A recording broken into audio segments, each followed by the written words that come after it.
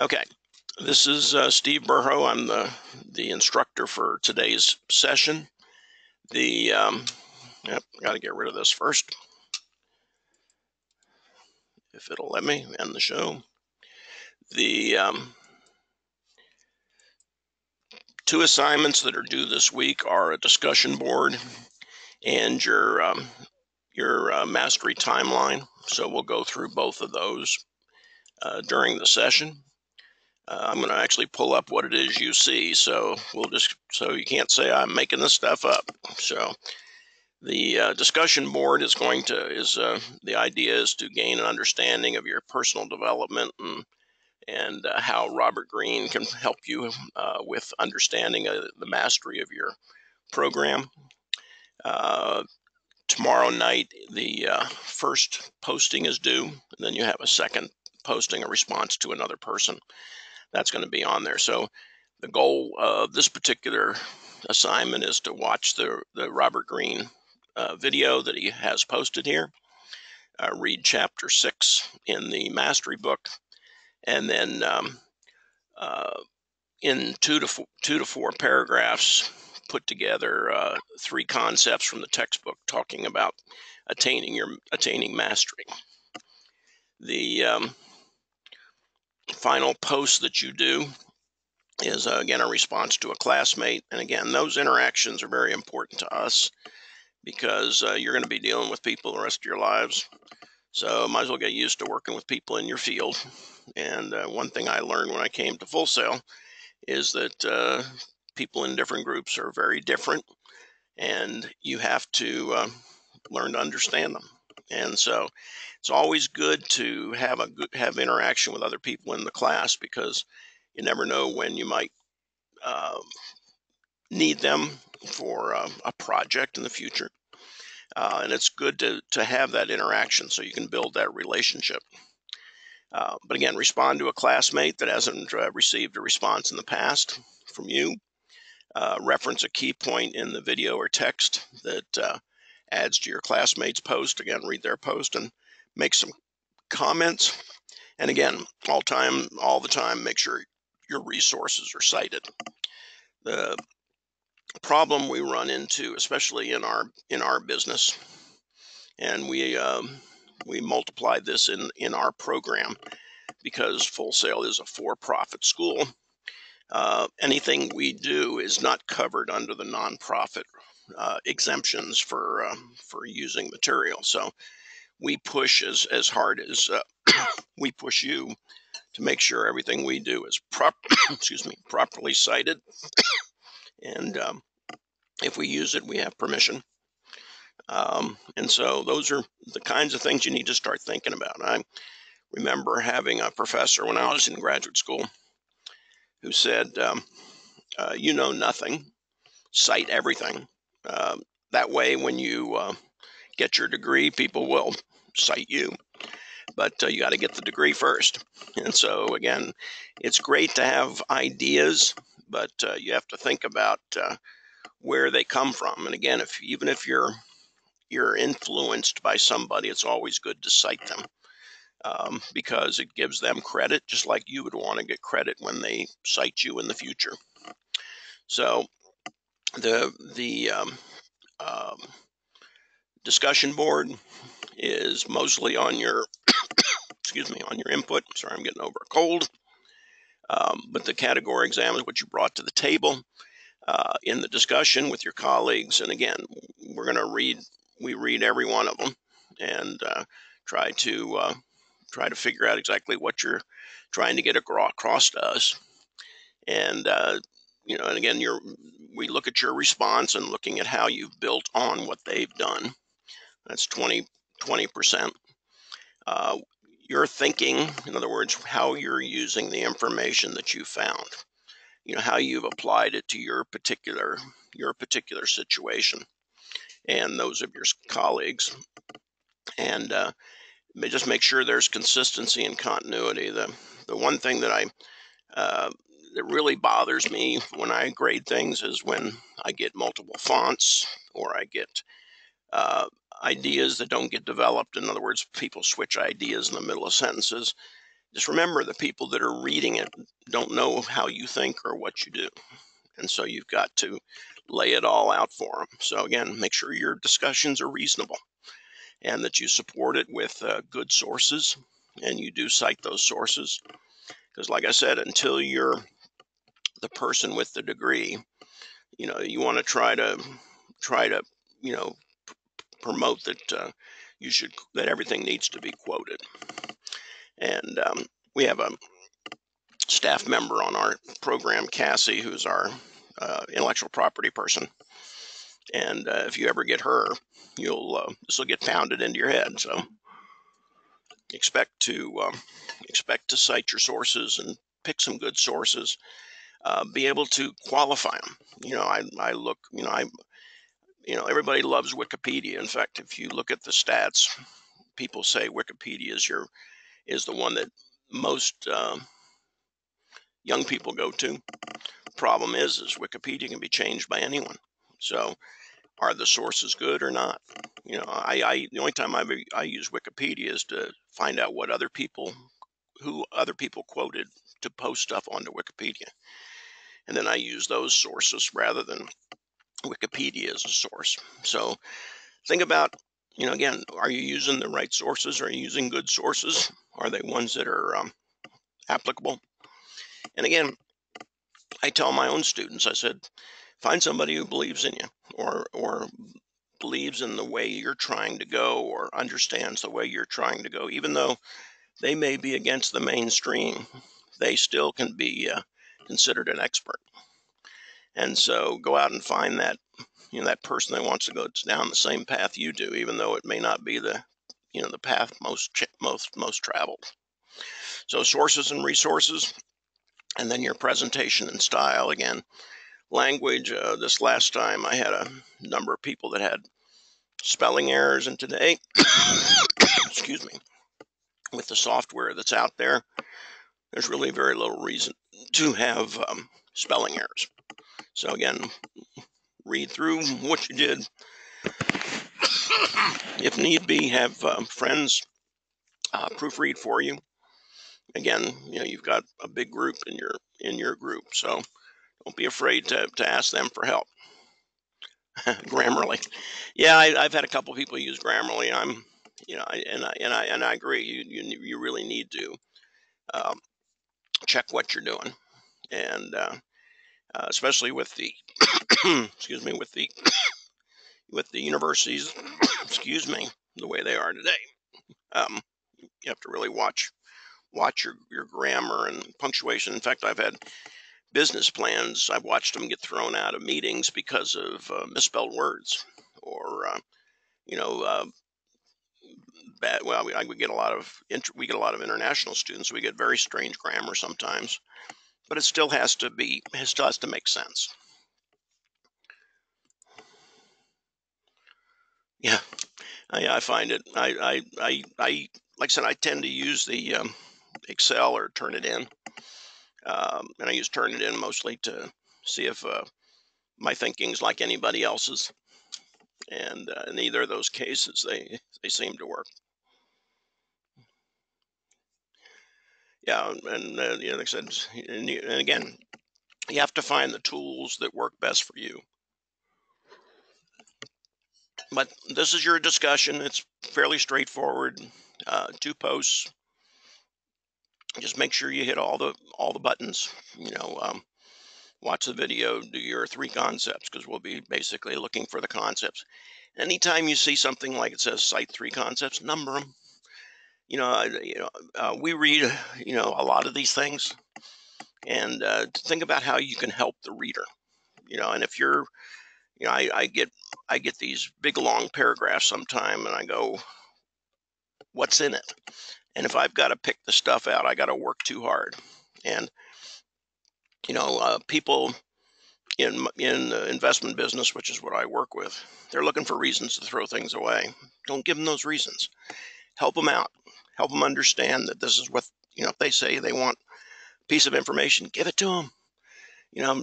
Yes, you may have your own way of doing it, but give them what they want if you want to make them happy, because they're the ones that you have to make happy. It's not you, it's them. You make yourself after you get your degree, you can make yourself as happy as you want to be. But just remember who your audience is, who it is that you're writing to. Okay, that was the first assignment. The second assignment, I gotta do something here. Okay, the second assignment, excuse me. There goes. The second assignment is the journal timeline,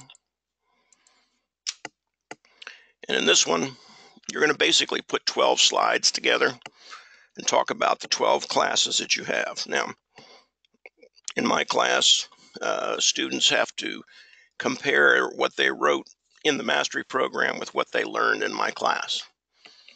And the goal we have is that they match up, but they don't always.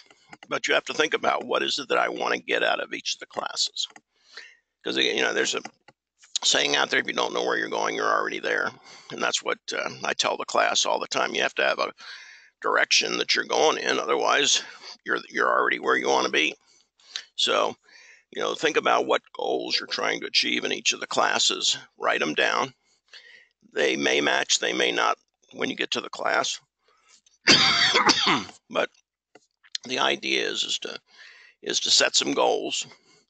And then, like it's saying here, in each of the course listings on each of the slides, tell me what the course is, 3 goals that you want to achieve, and then what is your strategy per goal? In other words, how do you plan to achieve that?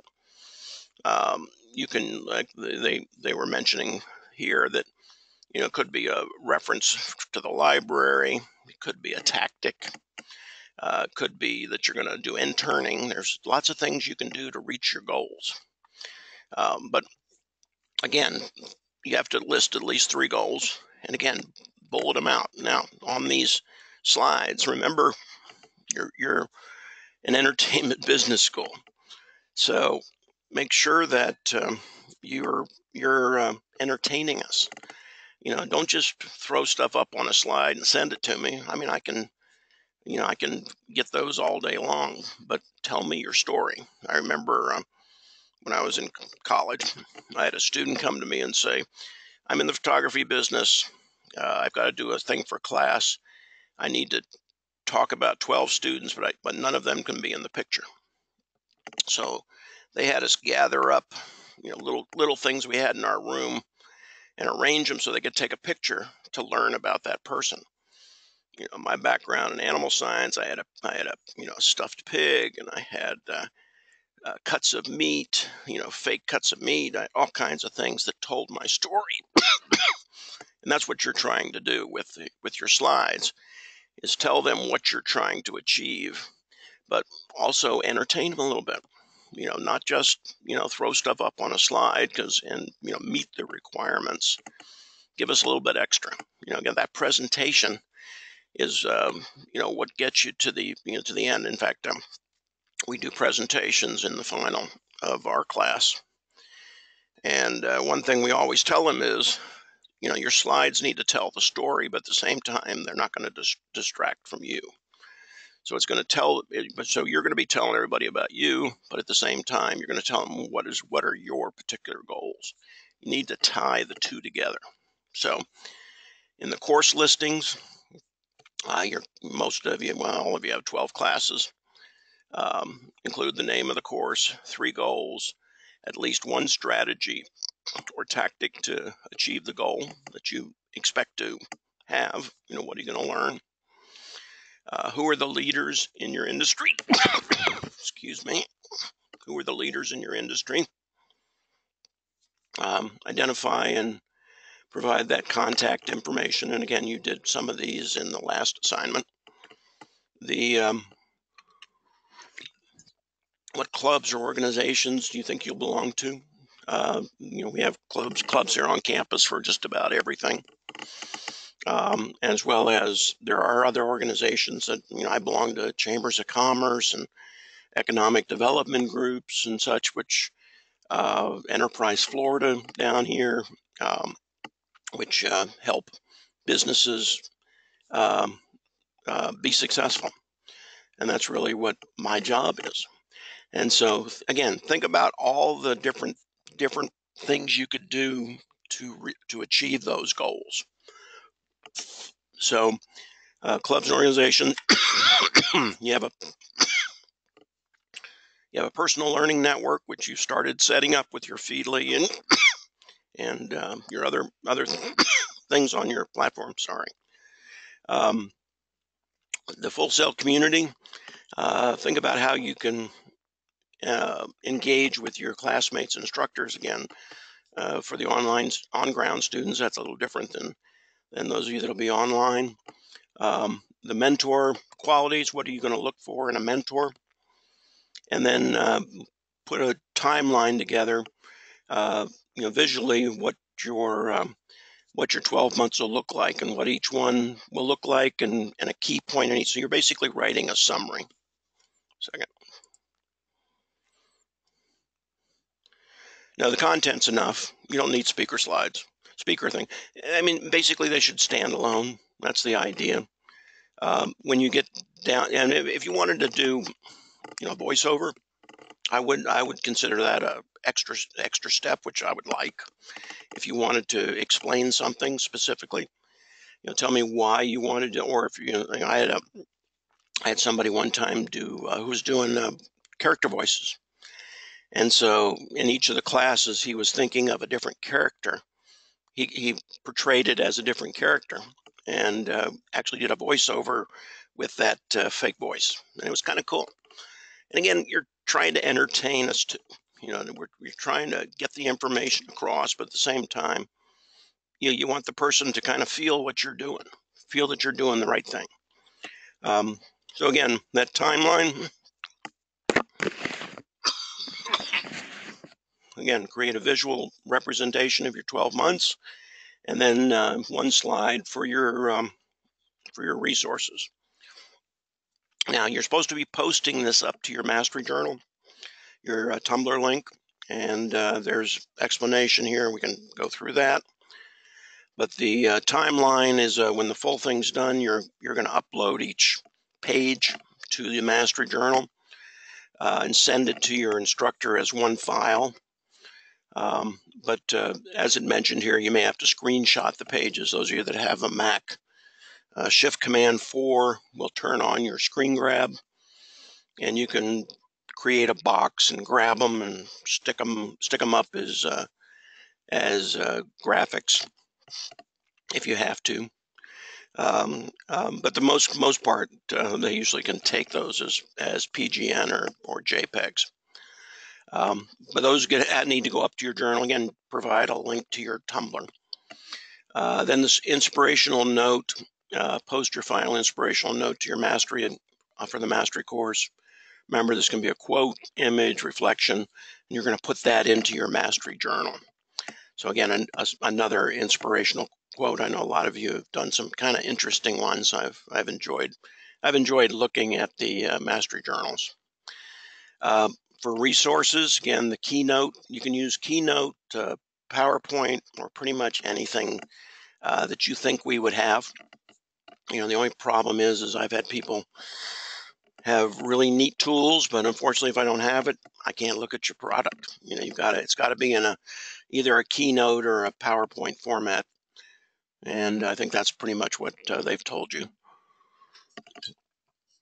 And we can view it on your Mastery Journal if you want us to, but for the most part, I just prefer it all in one file.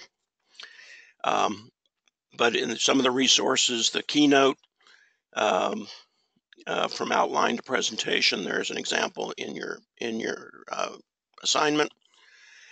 There's a Lynda resource, and if you're using different presentation programs, you just need to make sure that we can see what it is that you're doing. Prezi and PowerPoint are pretty easy presentation systems. I've had people use like some of the avatar programs, and where the avatar basically told the story. Again, if you're if you're a film or a graphic artist or something like that, show off your skills. I like to see that kind of stuff. Because otherwise I've got, I'm looking, even though I only have like 8 students in my group, it's nice to get entertained. I can say, well, yep, you checked all the things off, so you'll do well on it. But at the same time, part of the exercise is you've got to keep the people entertained, and that's what I look for. Like I said, just make sure that you get all of the things in there that need to be there. People get creative and then they forget stuff. So just make sure you have a little checklist of your own to make sure that all of these 8 points get covered. Um, so the deliverable, you have to do 12 slides. You have to upload those to your mastery journal and send us the link, or you can upload the slides to us. Do your inspirational post to your mastery journal. Again, make sure we have the link. And your final slides need to go to FSO. So this is, I'm not sure what he meant by this this presentation. It's not recorded, but upload your final slides to FSO so that we can look at them for grading purposes. But you have to provide us with a link to the mastery journal. So the final presentation. Yeah, there's only, what you have to have is 12 slides for the deliverable, and then let's see what they say here.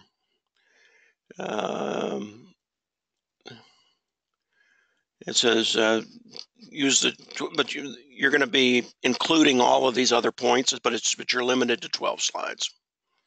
So try to get everything onto 12 slides, and if you need extra, if you need an extra page if you don't want to put your references on the same slide, I have no problem with you adding a slide. But the idea is to try to limit it to the 12 slides for the deliverable. So you'll have one for each of your classes. So the 12 slides come up. Go to your mastery journal, the new inspirational post, and then send a copy of the slides to FSO so that we can look at them, and then also a link to your Tumblr. Go through the grading rubric real quick. The goals, strategies, and tactics. Again, the main points are summarizing your mastery journal in each of the 12 courses. So again, pick your 3 goals for each of the courses. Tell me something about them. What sources you're going to, and again, this is answering kind of what Robin was asking, which is that you kind of put it all onto one slide. Thing is that with presentation slides, you're not presenting it, so you can kind of put a little bit more on there than you would in a normal presentation, because usually you want them focused on you rather than the slides. But they're asking you to put in your sources and your topics and such that you're planning that you want to use in each of those to approach each of those goals. Do your research. Again, you can use the Full Sail Library. Now, somebody had asked about getting into the library, and I know you can go through Connect. I use oclc.com. That's a link that kind of gets you into EBSCO. I don't know if you've ever seen that or not, but I think it's oclc.com. Will jump you into. Let me make sure. If I don't do it right, OCLC. There, oclc.fullsail.com will jump you into EBSCO, the online database. So that is a shortcut you can use.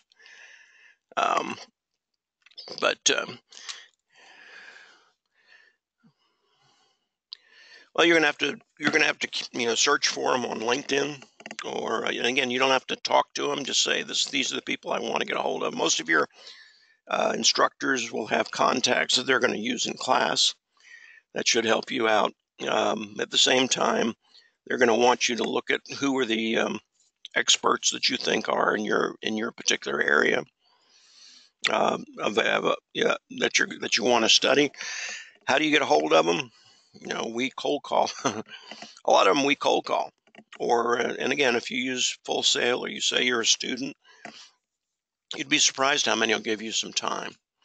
Um, we use them in class all the time. Unfortunately, we do this every month, and so they get tired of us after a while. So you need a pretty good bench of people. But most professionals didn't get there by themselves, and they understand that. Um, no, you can use pretty much any type of timeline that you want. You can use one that's out there that somebody else put together. I've seen all kinds of them, but most people just draw their own. Um, but yeah, I don't know what specific one, if they want one, or which specific one they might want or not. But all I look for is that you have a breakdown of each of the classes with what you want to achieve in that part.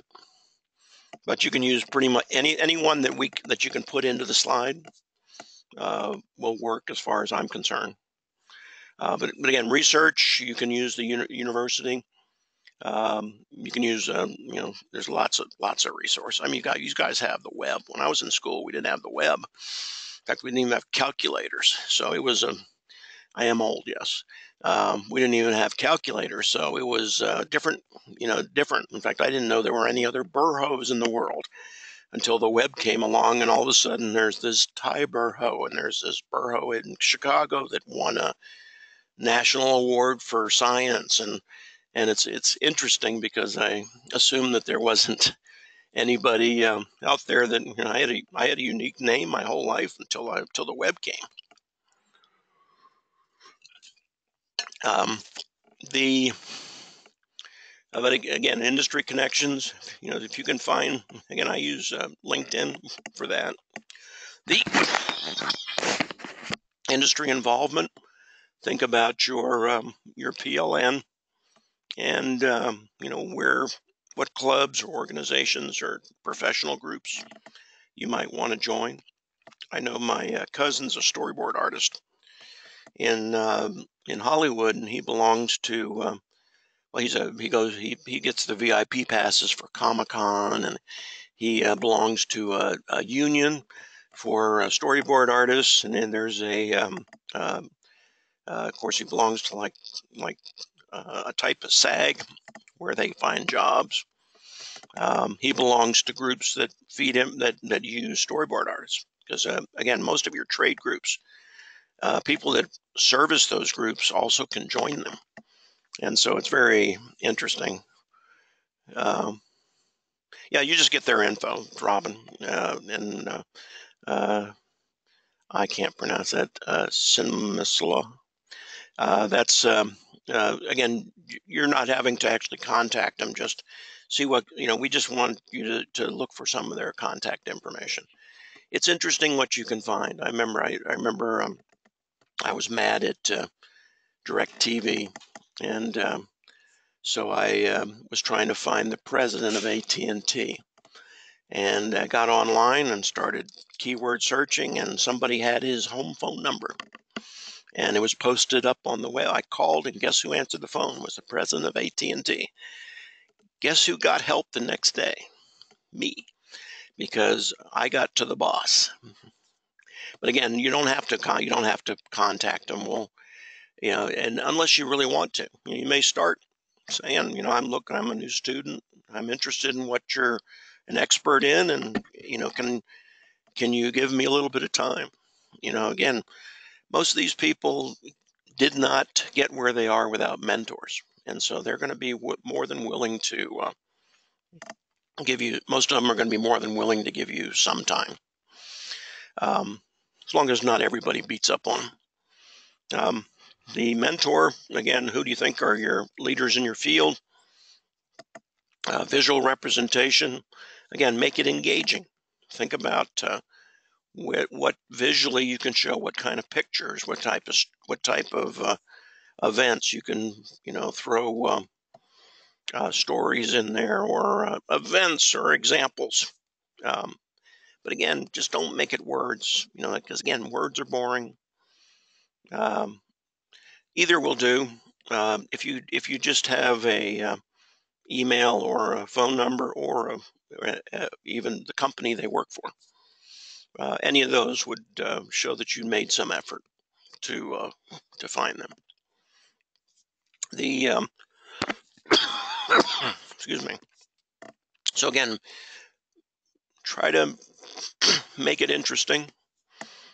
Professionalism, and research citations. Again, anytime you use pictures, quotes, where'd you get them? People go, well, I got it off of, a free photos thing. I still give them a footnote because now if somebody else wants that picture, they know where they can go to get it. So again, you know, as I said when I was in graduate school, my professor told me, you know nothing. You quote everything. Or and then when you're rich and famous, people are going to quote you. But you have to give everybody credit for what they do. And I've not used stuff because I haven't been able to find sort of yeah. Um, yeah, but at the same time, I'll tell you a little story. I had a student in my class that had night launches of the space shuttle, and this was back probably 10 years ago here on campus. He would go out and film them, and he says, "What do I do with them?" And I said, "Well, let's find some stock photos places." So we did. First question they asked was, "How'd you shoot it?" Because he shot it for himself, not for somebody to buy. And as soon as the guy saw it, he said, "I can't use it." He says, "The technology you use to film this is 2 generations above what every TV station does." Says they would love to use it, but we'd have to dumb it down to the point where it would probably wouldn't be worth selling to them. He says, but if you had bought a 2-year-old camera and shot it, I could have sold it. And it was just very interesting because you have to know what the customer wants. That's who you're making happy. In case of a class, you're making the instructor happy. He's your customer.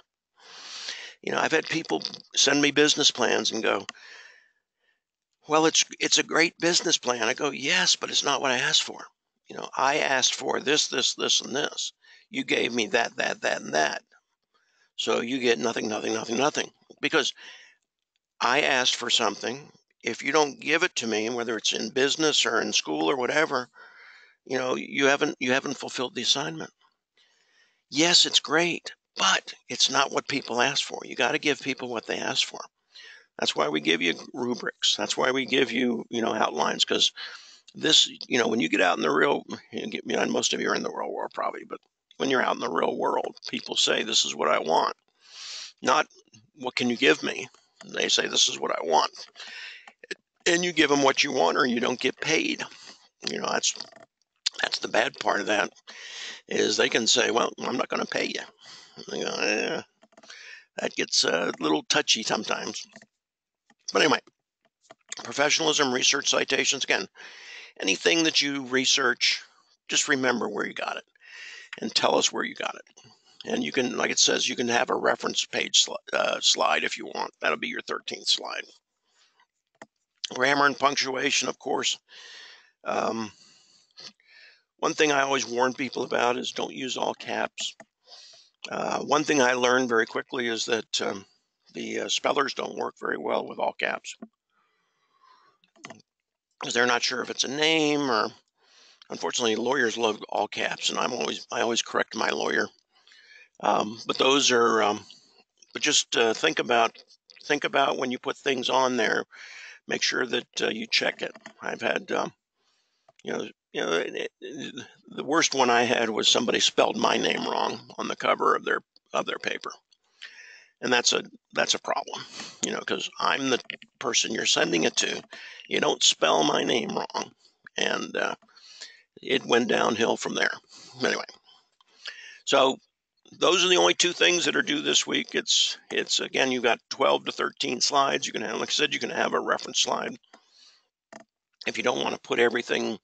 And I like that too because those full citations, especially the APAs, take up a lot of room. If you use the short citation on your slide and reference that to a reference slide, that's even better. That's a good way to do it because it cleans up your slides a little bit. And little things like I'm an old person, so I don't like anything under 12-point type. And I tell people that when they write papers for me, is that, hey, I've got to wear glasses and I got a strain to read stuff. So don't make it worse for me.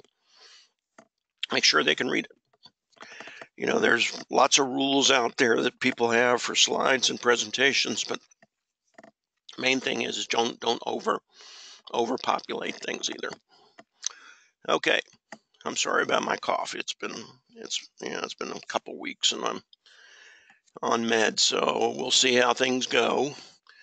An example of a short, well, like if you're say like, what's his name? I've got my textbook. Well, like I say, green and green and page number in the book year, and so I know to go to the appendix. I mean to the references page, and that's the citation you used.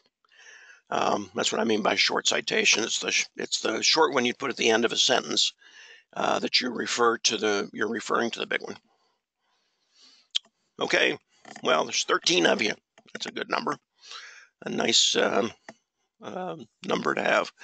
But really, that's all that's due this week, are those two. So get your discussion done tomorrow night, and then work on these slides. And again, take the time to think about it, and when you start putting it together, let somebody else look at it. That I can tell you, I've stared at things, and there's been a mistake in there that's been there 4 or 5 times after I've read it, and somebody will walk along and go, "Oh, you did this wrong," because it looks right to you. But if another person reads it, it's usually they usually catch those kinds of things. But again, use your Grammarlies, use your spellers, use your grammar checkers, because again, those are the little things that drive people crazy. But you also need content. It's got to make sense. Okay, sorry, but no. They're supposed to be posting them. I'll find out who did last week, and I'll bug them and see if they get it posted. How about that? Yeah, it's funny because I record myself sometimes, and that's what I like to do too. Because not only does I like to write the way I read. I like to read, or like the way I talk, and it's not academic, but people enjoy it better than a really boring book. I mean, I have a brother-in-law who's a environmental science professor, and he's written a whole bunch of books. But I mean, I read the first 2 pages and fall asleep. They're that bad. Yeah, all that'll be in 12 to 13 slides, Daniel. 12 slides, at least one slide for each class, and then you can have an extra slide for your references. If you can't get your references in other words, if your slide starts to look really really clunky and crowded, take your big references and put them onto their own slide. And because this, according to the rubric, you're allowed to do that. You're allowed to have that 13th slide. Any other questions? Problems? Okay, I'm going to save this. I'll see if I can find who did the one last week, and we'll get that posted up too. And that's about it for this week. And then you'll start into your programs, which I think you'll find will be very interesting. And we have lots of fun. I love the masteries because they write one for me this month where they take their 3 goals and look at how that versus what they learned in class and find out if everything matches up, and that's what we try to do, is make sure all that stuff matches up. So good luck, and some of you I may see later, 10 months from now in my class, If not, enjoy yourself. And if you have any questions about business plans, I'm S. Burho, SBURHOE at fullsail.com. And you can feel free to ask me any questions, or I can't grade your assignments, but I can look at some stuff if you have some ideas. Like I said, I've done business plans for 20 years. I tell people, I said I got to start a country once. There's a place called the Principality of New Utopia, and these people were going to start their own country down in the Caribbean Sea, and we worked with them on it, and it never got built. But there are things out there like that, and I've done all kinds of stuff all over the world. So I do business all over the world. So if you have any questions, I'm more than willing to give you a little time, but just send me an email and I'll chat with you. Okay, that's going to wrap it for this evening. I'll try to get this recording up as quick as I can, and I'll see if I can find the other ones for that haven't been recorded yet. I saw that only one was up there.